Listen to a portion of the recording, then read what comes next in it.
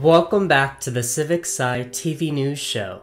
I'm your host, Jake Krauss, reporting from Washington, D.C.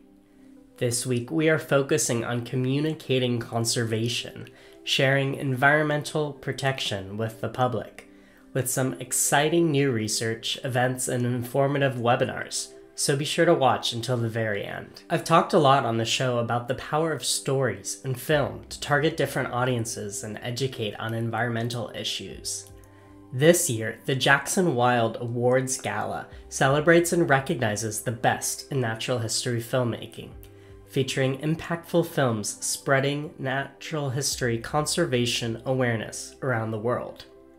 Luckily, I was able to attend the event locally in Silver Spring, Maryland at the AVI Movie Theater and meet some of the most talented filmmakers, producers, and science communicators in the country and around the world.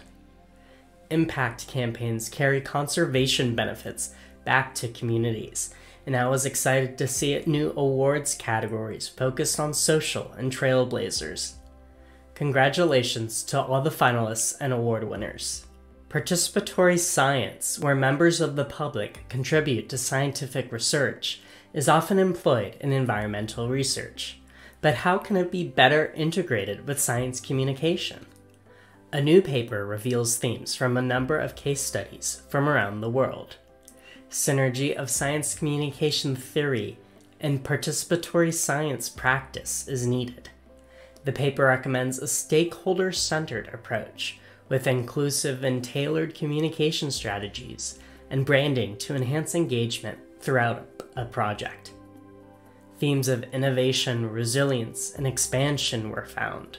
For example, in the wake of devastating bushfires in Australia in 2019 and 2020, community science projects helped people to build connections and resilience.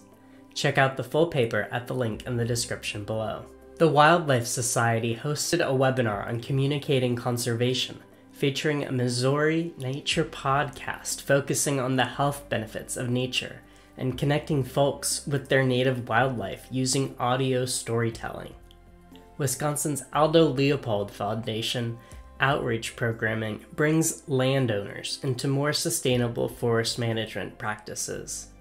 Check out the webinar now posted on the website to see these case studies in full detail at the link in the description below.